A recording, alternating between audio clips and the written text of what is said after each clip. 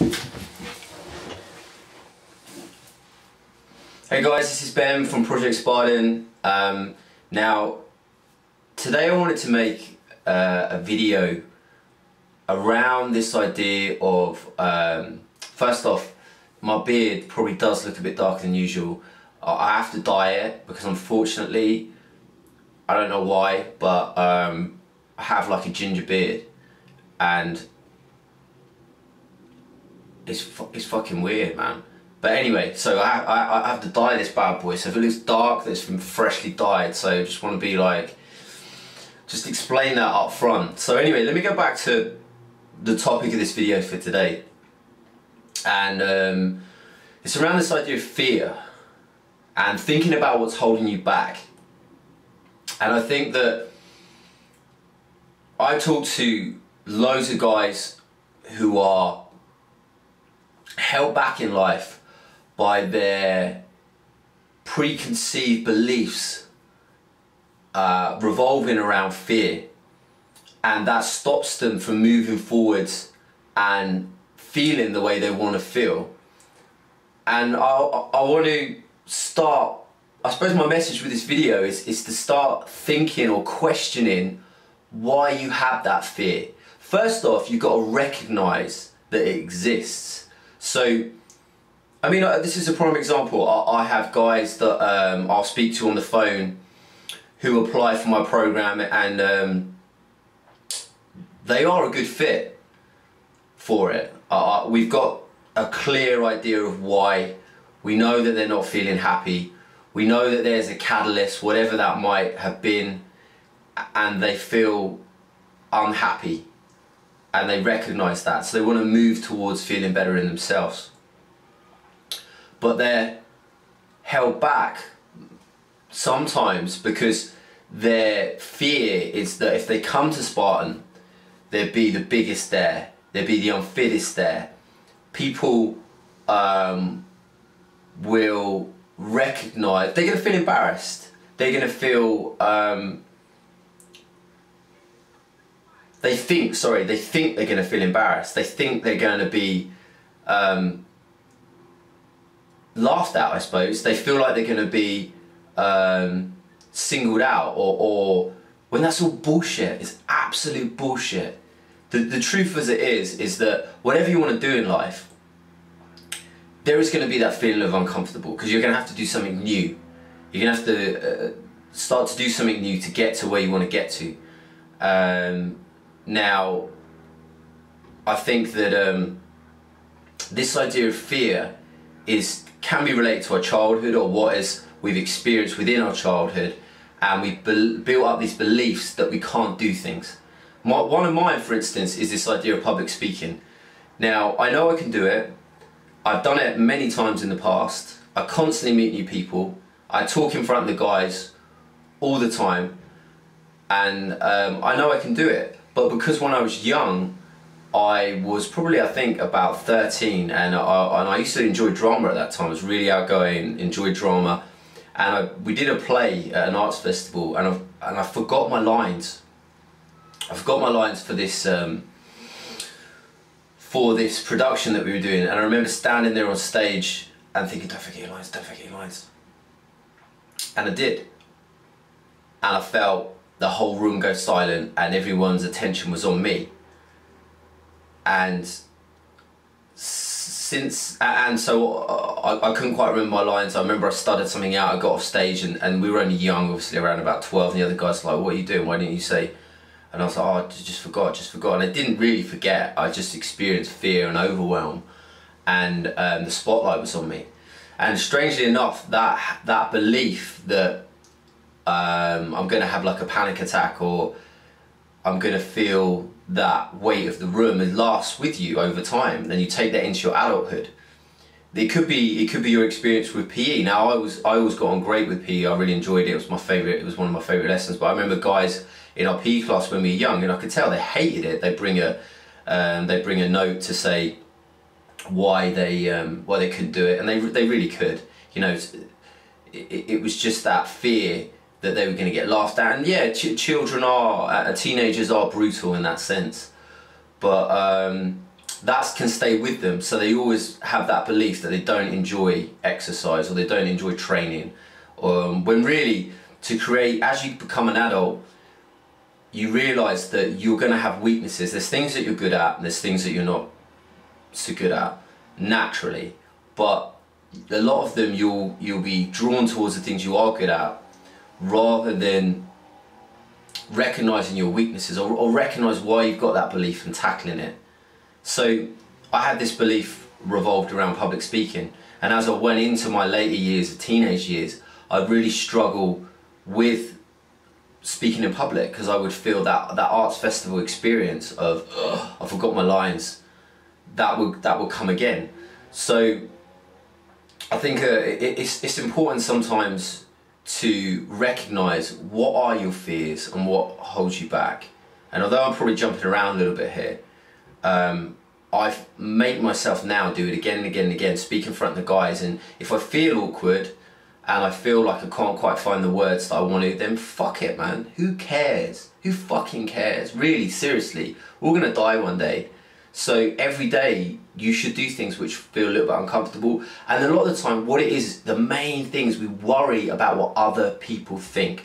People are nervous about coming to Spartan, and what holds them back a lot of the times, they're worried about who's going to be there, what they're going to be like, you know, what's the experience going to be like. And everyone that comes, it's a really warm, welcoming environment. Everyone wants you to succeed, and and all the fears that are in your head have just been built up through past experiences and through the feeling sometimes you're not good enough, which again is bullshit.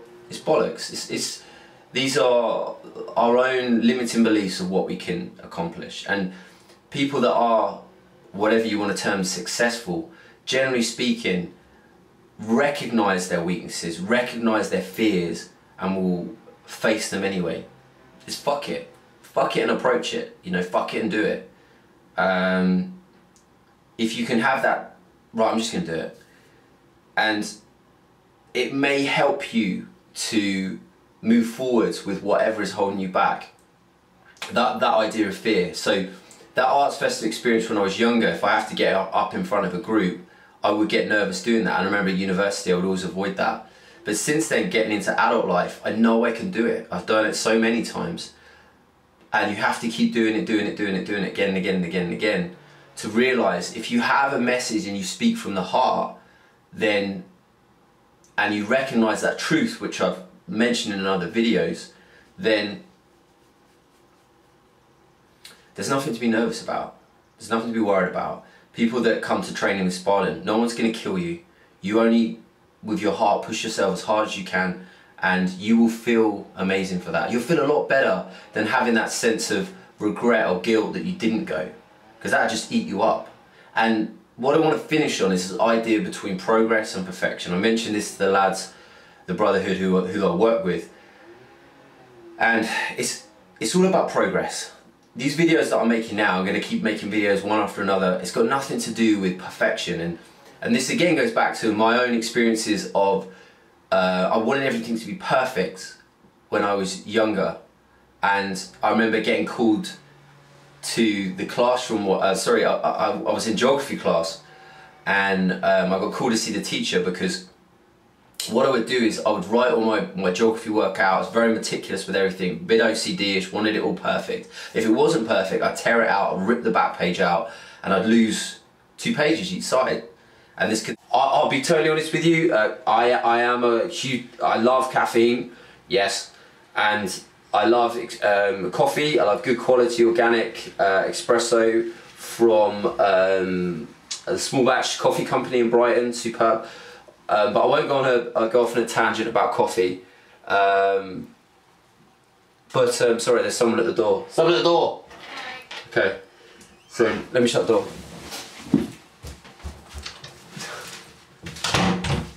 So anyway, okay, so very briefly, shows it's real. It's real.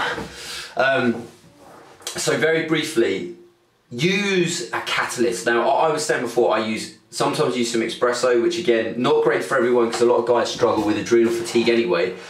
But so I use espresso, but music is huge. So I love my Linkin Park, AC/DC, anything that is intense. It's a big part of Spartan when I train the guys, because you're listening to that music is going to have a it's a sense, you know, you have that sensory impact.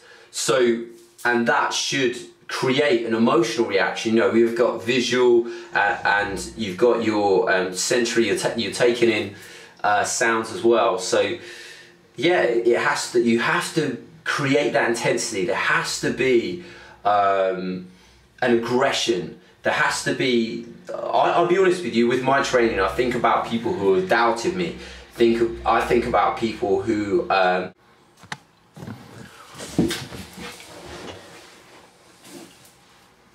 Hey guys, this is Ben from Project Spartan. Now, today I wanted to make a video around this idea of, first off, my beard probably does look a bit darker than usual. I have to dye it because unfortunately, I don't know why, but I have like a ginger beard, and it's fucking weird, man. But anyway, so I have to dye this bad boy, so if it looks dark, that's from freshly dyed, so I just want to be like, just explain that up front. So anyway, let me go back to the topic of this video for today. And it's around this idea of fear and thinking about what's holding you back.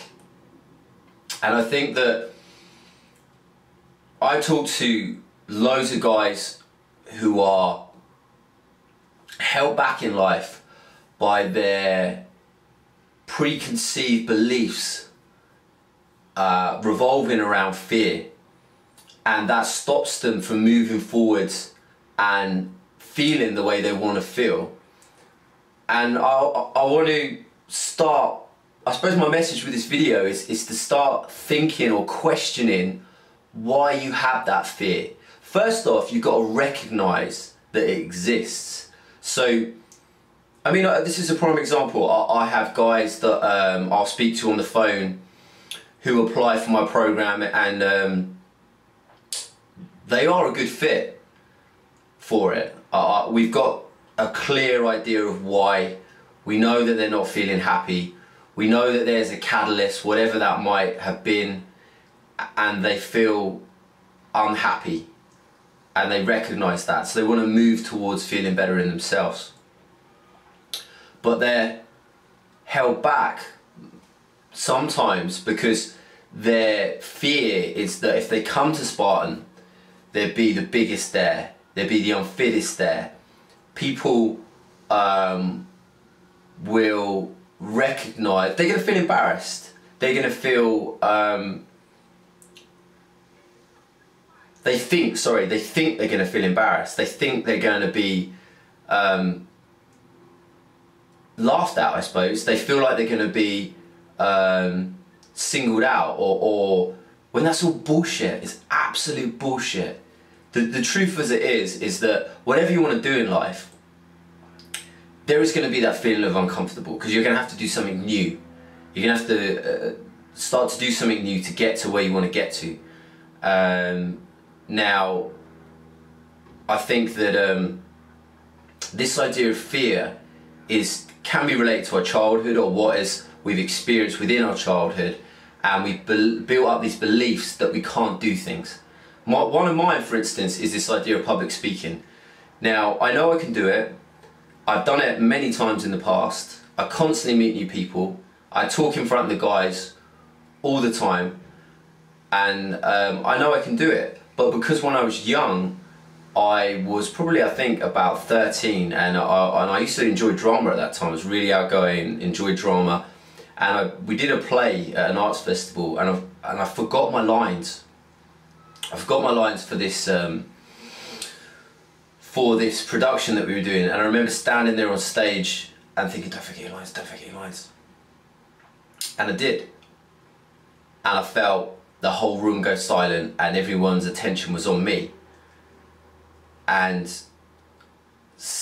and so I couldn't quite remember my lines. I remember I stuttered something out, I got off stage, and we were only young, obviously around about 12, and the other guys were like, what are you doing, why didn't you say? And I was like, oh, I just forgot. And I didn't really forget, I just experienced fear and overwhelm, and the spotlight was on me. And strangely enough, that belief that I'm gonna have like a panic attack, or I'm gonna feel that weight of the room, it lasts with you over time. Then you take that into your adulthood. It could be your experience with PE. Now I always got on great with PE. I really enjoyed it. It was my favorite. It was one of my favorite lessons. But I remember guys in our PE class when we were young, and I could tell they hated it. They bring a note to say why they couldn't do it, and they really could. You know, it was just that fear that they were going to get laughed at. And yeah, teenagers are brutal in that sense, but that can stay with them, so they always have that belief that they don't enjoy exercise or they don't enjoy training, when really, to create, as you become an adult, you realise that you're going to have weaknesses. There's things that you're good at and there's things that you're not so good at naturally, but a lot of them you'll be drawn towards the things you are good at, rather than recognising your weaknesses, or recognise why you've got that belief and tackling it. So I had this belief revolved around public speaking, and as I went into my later years, teenage years, I'd really struggle with speaking in public, because I would feel that arts festival experience of, I forgot my lines, that would come again.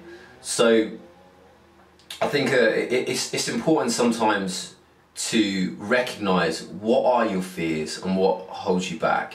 And although I'm probably jumping around a little bit here, I make myself now do it again and again and again, speak in front of the guys, and if I feel awkward and I feel like I can't quite find the words that I want to, then fuck it, man. Who cares? Who fucking cares? Really, seriously, we're gonna die one day. So every day you should do things which feel a little bit uncomfortable. And a lot of the time, what it is, the main thing is we worry about what other people think. People are nervous about coming to Spartan, and what holds them back a lot of the times, they're worried about who's going to be there, what they're going to be like, you know, what's the experience going to be like. And everyone that comes, it's a really warm, welcoming environment. Everyone wants you to succeed, and and all the fears that are in your head have just been built up through past experiences and through the feeling sometimes you're not good enough, which again is bullshit. It's bollocks. These are our own limiting beliefs of what we can accomplish. And people that are, whatever you want to term, successful, generally speaking, recognise their weaknesses, recognise their fears, and will face them anyway. Just fuck it and approach it, you know, fuck it and do it.